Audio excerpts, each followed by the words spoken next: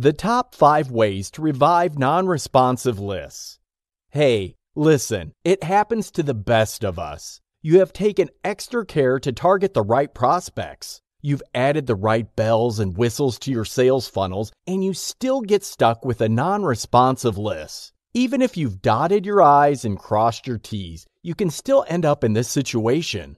There's no need to throw in the towel. There's no need to get desperate and conclude that you have failed. Here are the top 5 ways to revive non-responsive lists.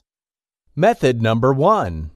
Ask list members to thank you or to comment. When you ask somebody on your list to say thank you after receiving your email, you are gathering some vital information about that email. What you are actually doing is setting up your email software to detect which recipients actually opened your email. You have to understand that when you build an email list, a significant number of people will not open your email after they have received the freebie you offered them. That's just the nature of the beast. When you say in the headline that you'd like to hear from people, this can boost your open rate. This is a very important method of telling your list members apart. Some people have completely lost interest in what you have to say. They are still on your subscription list, but they are essentially just list squatters. There are other people who would still like to receive your emails, but haven't gotten around to actually opening them. When you ask list members to say thank you or to respond with a simple comment, you are actually trying to detect this second group of individuals. Method number 2. Give symbolic rewards. Tell people that they should open their email because there's a reward there. Believe it or not, most people would respond more favorably to symbolic rewards than monetary rewards. I know it sounds crazy, but this is how it actually does go down in the real world. It doesn't cost that much money to give away some sort of banner or picture. Give these symbolic rewards to get people to open your emails more often. This also gives you a tremendous opportunity to remind people why they joined your list in the first place. Method number 3. Mention their first name in the subject line. Dale Carnegie, the genius who wrote How to Win Friends and Influence People, said that the sweetest word in the English language is a person's name. Mention the list member's name in the subject line of your updates from time to time. Depending on the email software you use, this should be fairly easy to do. Of course, you have to make sure you collect the first names with your squeeze page. Make sure that this is a required field. Method number 4. Mention their name and thank them in the subject line with a reminder of a freebie in the body. Most of the time, people join your list because there's some sort of incentive in it for them. They receive some sort of a freebie. One of the most effective ways to revive your list is to simply remind people of this freebie. Maybe they didn't get around to downloading it. Maybe they didn't use it that often or did not read it. By mentioning their name in your subject line, you're giving a tremendous opportunity to direct their attention to the freebie that they were initially interested in. This can revive interest in your list and boost your overall open rates. Method number 5. Replenish your highest engagement email. By just looking at the track record of your list and paying attention to the overall open rates as well as click-through rates, a certain pattern should emerge. You can clearly see that some emails, for some reason or another, simply resonate with your membership. Replenish future emails with similar stuff as much as possible, and more people will look forward to opening your emails. Keep these 5 top tips in mind when faced with a non-responsive list. It's not the end of the world, but you have to be proactive so you can turn things around. The number 1 secret ingredient to successful email lists. You have probably heard of all sorts of successful marketers making millions of dollars from their email lists. Believe me, these are not unicorns. They are not few and far between. They are not accidents. Instead, the people who run them found a system for building successful lists. The good news is, if they can do it, you can too. What is their secret? There are actually many different secrets, but they all boil down to one key concept. Wrap your mind around this concept. Implement it with your own mailing list, and you can well be on your way to replicating these successful marketers. What is the secret? It's emotional buy-in. You need to get your list members to emotionally buy into what you're doing. These members must be made to feel emotionally invested in the success of your list. When they feel they have some skin in the game, so to speak, they are more likely to read your email. They will open your emails more often. They will engage with you by sending responses. They are more likely to click on the links contained in your emails. Most importantly, they're more likely to share your email by forwarding it to their friends or maybe even posting it on Facebook. How come? Why do people buy in emotionally to any type of content? If you have been following Instagram influencers, you would know this is not unusual. There are influential people on social media who have hardcore, die-hard fans. How did this happen? Well, these people feel they are co-owners or have a stake in the content of that account. Get people on your list to feel the same way. Well, how do you make this happen? You can try one, a few, or all of the following. First, ask for their participation and mention them in your updates. People would like to feel that they matter. People would like to see their name printed somewhere. It makes them feel important and substantial. Next, you should credit them for their ideas. Don't dismiss ideas. Don't filter people's suggestions. If they took the time out and effort to share their thoughts with you, credit them. Acknowledge them. You don't have to carry out those ideas, but when you give people credit, they feel emotionally tied to your list. Next, you should ask for people's help. When you ask for somebody's help, you are basically telling that person that they can do things that you can't do. This makes people feel important. Fourth, you should give the people on your list curation powers. This is a form of crowdsourcing. Basically, you're telling people, tell me what kind of content you want me to share in my list. This can be third-party content. You then pick the most popular suggestions, and everybody gets to see their suggestion show up from time to time. You stand out from your competition because let me tell you, in all likelihood, they're not giving their list members such powers. Keep these tips in mind when trying to build a sense of emotional buy-in. It can take quite a bit of time, but it's definitely worth it because you want your list to turn into a community. How to save money using solo ads. Let's get one thing clear. There is a lot of hype surrounding solo ads. There, I said it. I know I'm not supposed to say that because supposedly, solo ads are the best thing since sliced bread. Well, in many situations, it is. You get to convert more clicks into sales with solo ads. They tend to be more targeted, and this can lead to more useful and productive list members. The problem is there are two key factors that hold back solo ads. These are the reasons why you should not buy solo ads the moment you start list marketing. First of all, solo ads are usually expensive. The more finely tuned and targeted the list you're going to be advertising on, the more expensive it can be. Also, the more responsive the list, the more expensive it would be for you to place an ad on that list. The reason for this should be obvious. If the list owner is making a lot of money pushing all sorts of affiliated products or even his or her own products, you can bet you're going to have to pay a premium to share that same space. Next, solo ads can be very ineffective. Let's get one thing clear. Again, I'm talking about a few and by no means all. Some solo ad sellers are scammers. Seriously. They just put up their list, fill it with junk members, and make money by selling solo ad spots. They are really not making money in any other way from their list. Even if the solo ad seller is not a scammer, your solo ad placement would still be worthless because many promoters market their list in a way that tends to attract list squatters. These are people who sign up to many different lists using emails that they don't really check just because they're looking for freebies. These squatters are not your customers. They have no intention of ever buying anything. Finally, solo ads can be very ineffective because many promoters blast so many ads to their lists that people have been desensitized. They don't even open their emails. They just throw good money out the window by advertising on such lists. Are you depressed yet? Well, don't give up hope. There's a cheaper, more effective solution than using solo ad directories and listing services. Do your own outreach with niche-focused blogs that have their own mailing lists. The great thing about this method of placing solo ads is you will probably get a hold of virgin solo ad sellers. They haven't sold too many solo ads and are more likely to give you a break in terms of pricing. Feel free to make many custom deals with such bloggers. Many would be eager to make a deal with you because they are not making that much money off their blog. Little do they know that they are sitting on a gold mine. Here are some tips how to maximize your results. First, you need to contact as many of these blogs as possible. Next, run small test campaigns. The cheaper, the better. Once you notice that certain outlets convert on a much higher rate, pay more for those lists.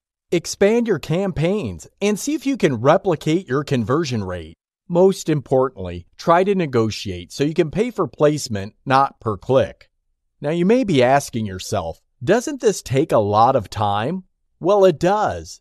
The good news is you can hire a virtual assistant to do the research for you. They can compile the lists and do initial outreach, and you can close the deals. This saves you a tremendous amount of time and also helps you do adequate preparation to negotiate the very best deals.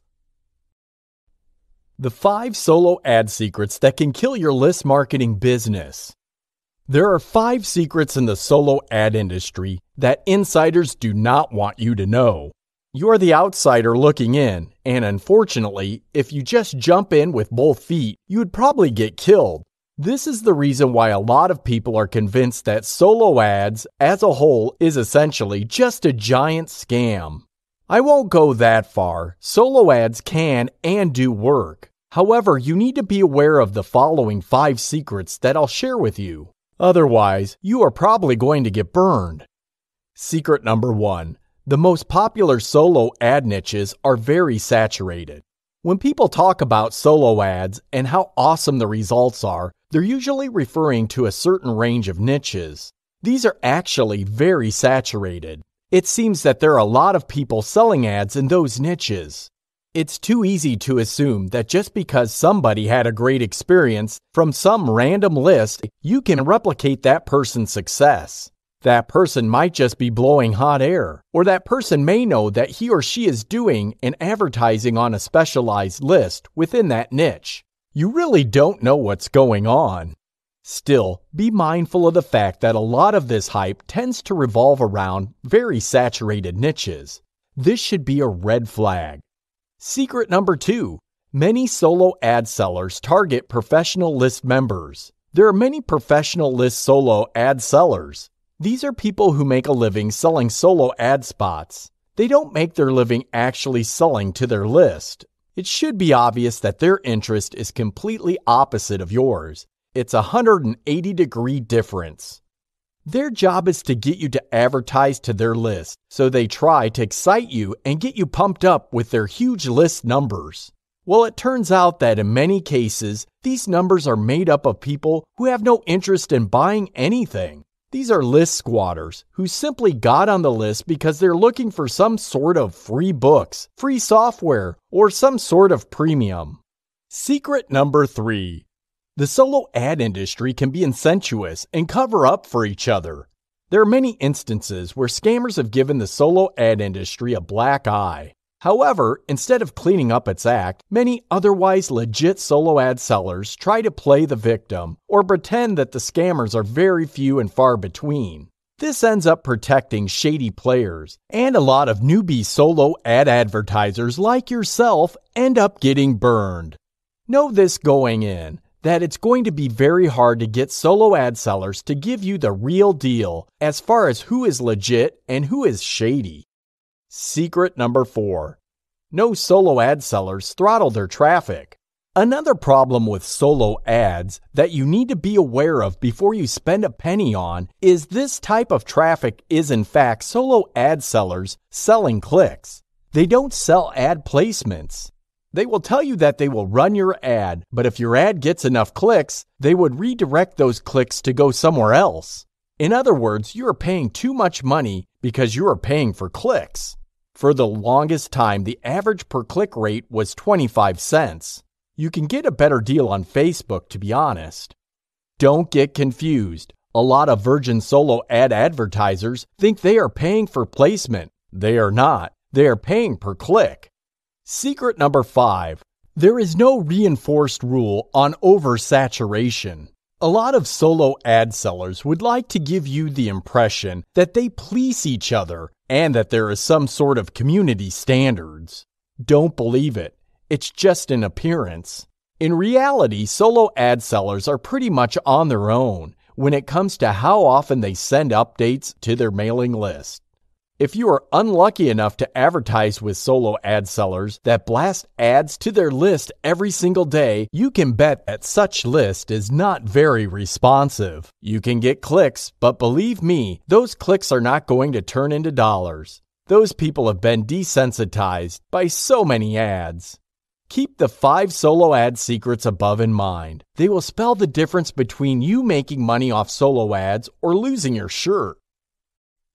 The 4 key reasons why you need to sell your own products.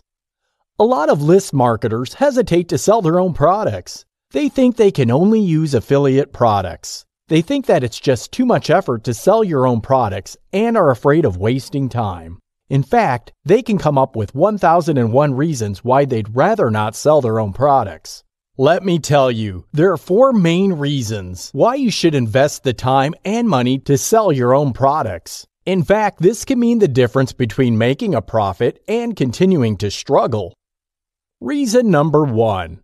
You can convert more with a sales page that you control. When you sell your own product, you are in full control of the sales page, selling that product. You can focus on certain emotions. You can position the product in a certain way. You can make all sorts of decisions that can increase the conversion rate of your sales page. You don't have such power over the typical affiliate product sales page. You can make a preliminary sales page that your traffic has to go through before ending up at the affiliate product's landing page. However, at the end of the day, you are still at the mercy of the affiliate products vendor sales skills. What if they don't know how to sell? What if they send conflicting signals? You work hard to send that traffic only to lose it all because that page you dumped the traffic on flat out sucks.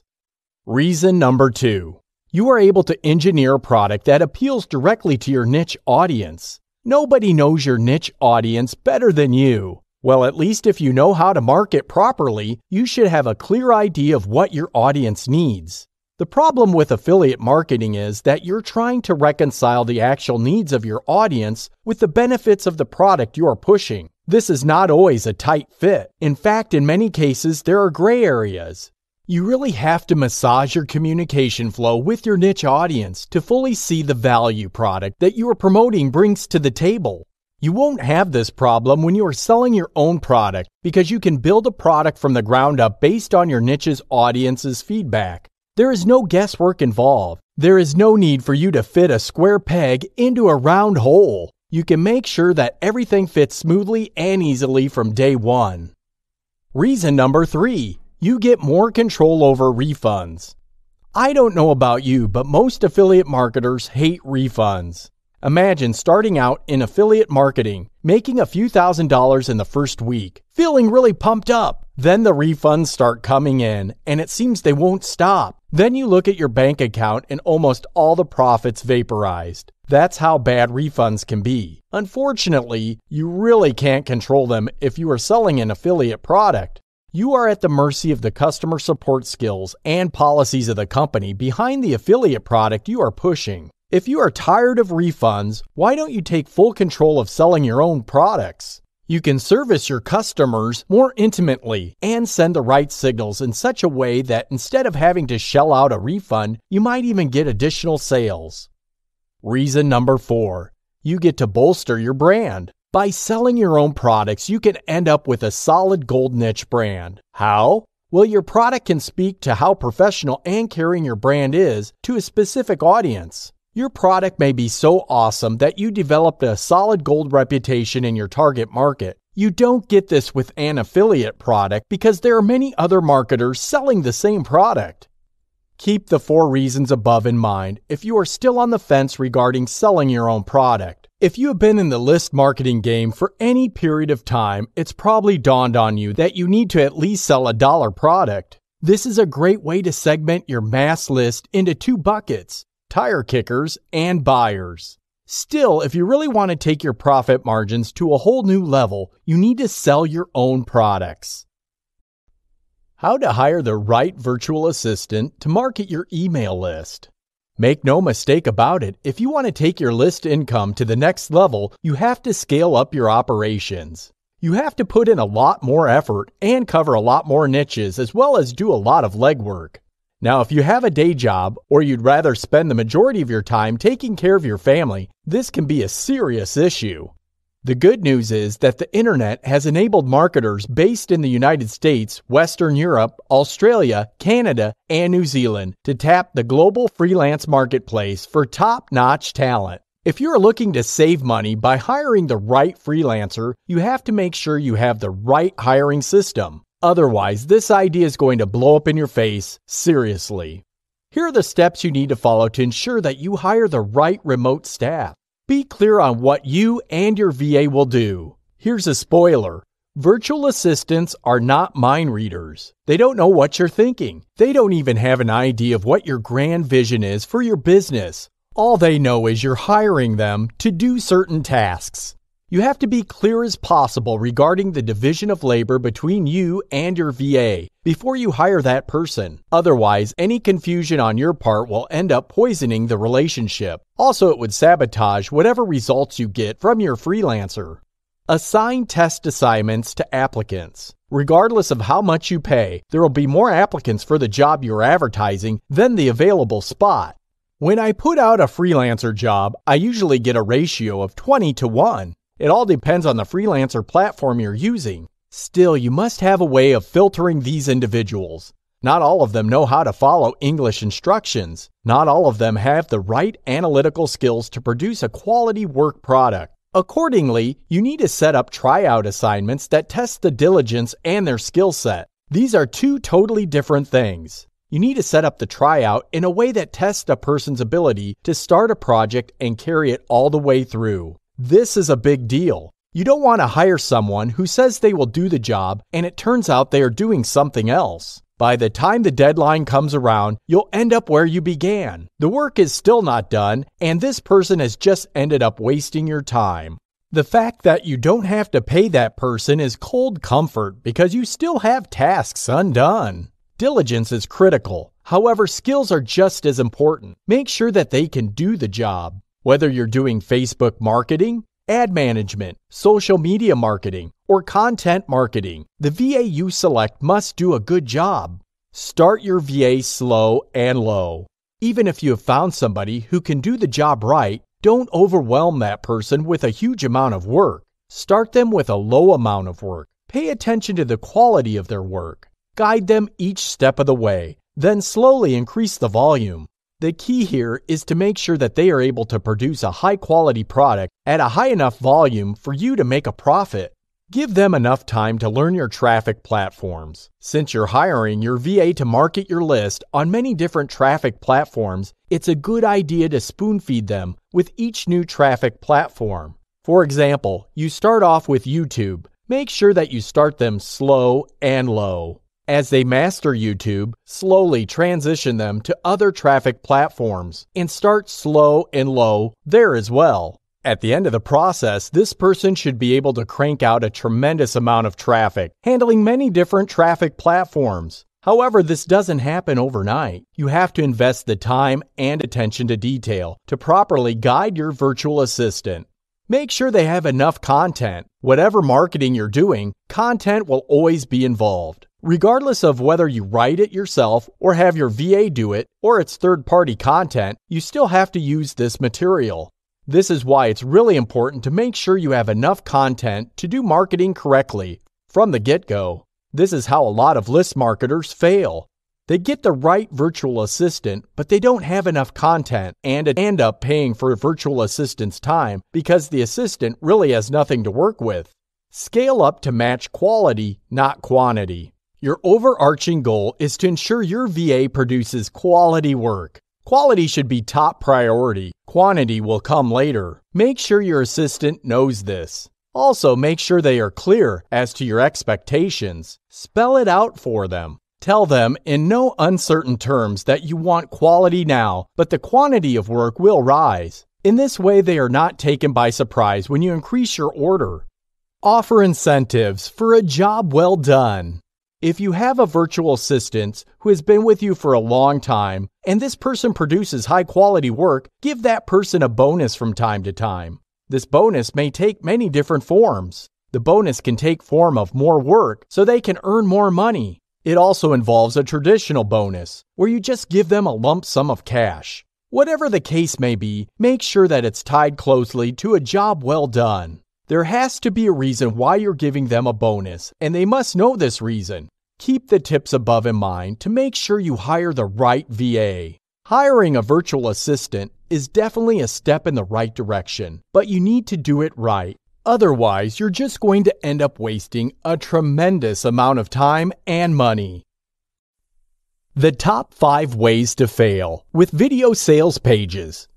You probably have seen all sorts of video sales pages on the internet, marketing all sorts of products. They seem to be all over the place. Let me tell you, most of them are doing a lousy job. In fact, I'm certain that the vast majority of them are not moving all the products they are supposed to promote. They fail because of the following 5 reasons. Repeat the same content as the sales text. Have you ever found yourself on a sales page and watched the video on that page? You then glance down to the text on that page, and it's obvious that the video spokesperson is simply just reciting the stuff you're reading. The content is the same. This is a serious problem because the video sales page is supposed to connect with the visitor on a personal level.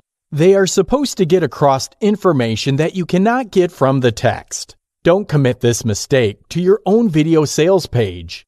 Your video spokesperson must focus primarily on sending the right reassuring emotional signals to the prospect. Their job is to build trust, not necessarily recycle the same stuff that you've already covered with your sales page text. Employ a video salesperson with limited presence.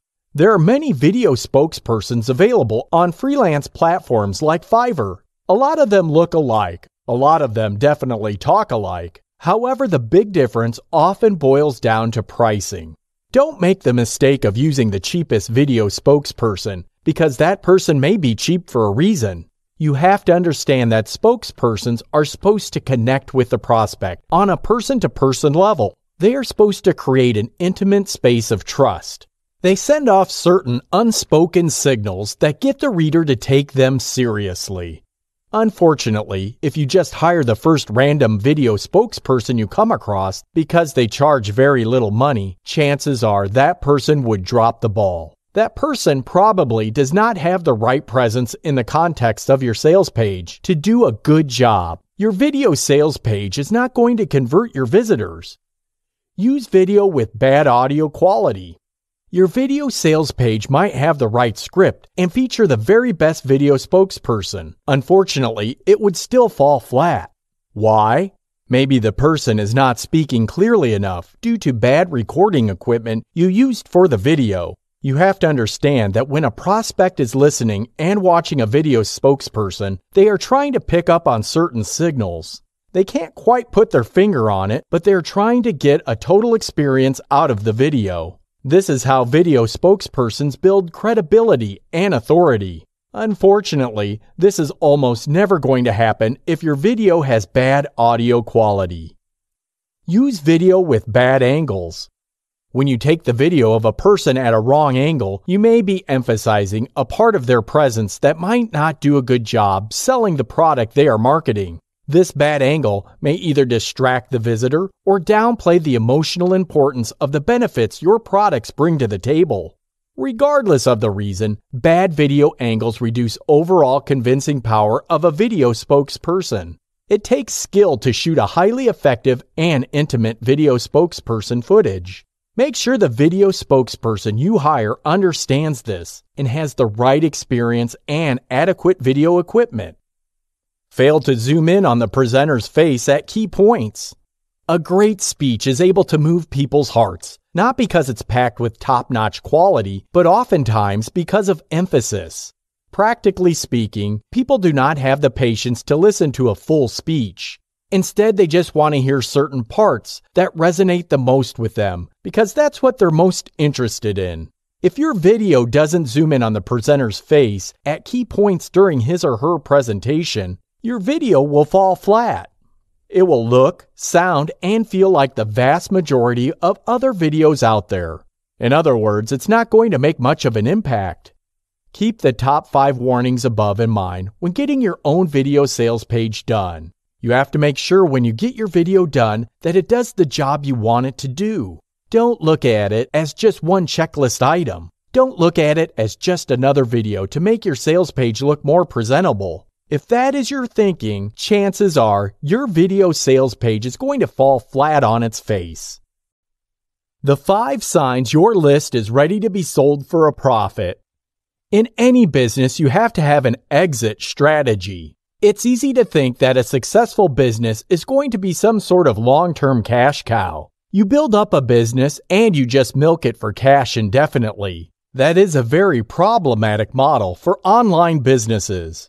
You have to sell at the peak of your business because it's anybody's guess when your niche business will go belly up because fluctuating demands or changing market conditions. The big challenge, however, is timing your exit properly. You need to know when it's the best time to sell your business so you can get the highest value for it. Here are 5 signs that your list is ready to be sold for maximum profits. Sign number 1. Your sign-up rate is predictably high.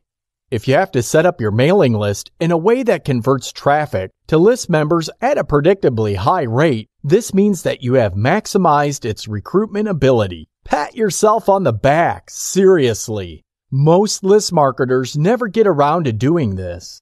Instead, they spend a lot of money on traffic and have very little to show for it because they did not optimize their list sign-up rate. If your list converts traffic at a predictably high rate, you can save quite a bit of money. You can reduce your overall marketing budget and still end up with a lot of list members. This ends up boosting your profit margin, and you can bet any would-be buyer would be excited by this. Sign number 2. Your upsell conversion rate is predictable and steady. Not only should your recruitment rate be predictable and high, your upsell conversion should be predictable as well. This means that you don't lose sleep over your list. You are not running around frantically trying to optimize your list because one day you're feasting and the next day you're starving. Instead, you have put enough time, effort, and energy into optimizing your list so that it produces income at a steady clip. Sign number 3. You've set up, own, of your list in your niche market. You know you're doing well when you have set up different copies of your list to capture many different interest areas in your niche market. This enables you to own your niche market.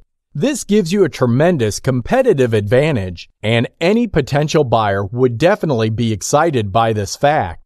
They are more likely to pay top dollar because they are rest assured they are not just a secondary player. When you have scaled up to this extent, they have gained some assurance that they are actually buying into a dominant marketing position. Sign number 4. You are selling your own products at a higher profit margin. If you have taken the time to actually sell your own products, this makes your list very distinctive. I can't even begin to tell you how common affiliate product-driven lists are. In fact, they're a dime a dozen. However, if you were to sell mostly the products on your list, your property will stand out from the crowd. Your potential buyer would be able to see this. They can see that you're just not selling traffic, but you're also selling a tried and proven product mix that converts at a steady rate. Most serious business people can see the upside potential of this venture. Sign number 5. Your list shows signs of being a genuinely fan community. When your list reaches the point where list members are actively promoting your content, you have something special on your hands. You're no longer dealing with otherwise generic lists engineered to squeeze the value of list members. Instead, you have an asset that speaks to genuine needs of people who are passionate about a niche. This is worth quite a bit of money because your list brand commands respect. It has become some sort of authority in your niche. You can bet knowledgeable buyers would pay premium for such a brand authority. Keep the 5 signs above in mind when assessing your list. You should sell at the top, and if your list exhibits more than a couple of these signs, you should seriously consider selling your list. This increases the likelihood that you would exit at or near the top.